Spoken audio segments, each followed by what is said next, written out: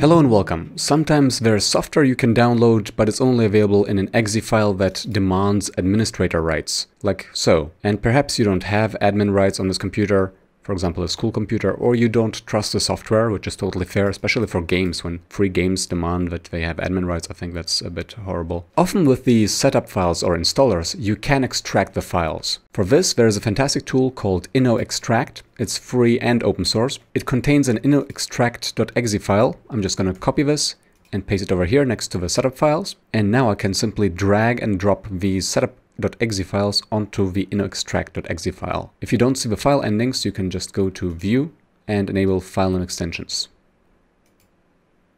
Now, unfortunately, it doesn't work with all kinds of installers. If we try in a command line, INNOEXTRACT.exe and then the setup file, yeah, unfortunately, this is not a supported installer. Okay, so here we have two different installers. This is an MSI file. This does not work. For MSI files, I have a different tutorial that helps though. This is GIMP. This might work. Oh yes, when you see this window and it gets colorful and lines appear, this is a good sign. This is extremely strongly compressed though, so this installation is going to take a while. Okay, I am in slight shock because this took 1 hour and 10 minutes. Well, as you see, the window closed automatically after that. Why did it take so long? And there's an app folder now. If you go into the app folder, you can find the files. For example, bin contains GIMP 2.10.exe.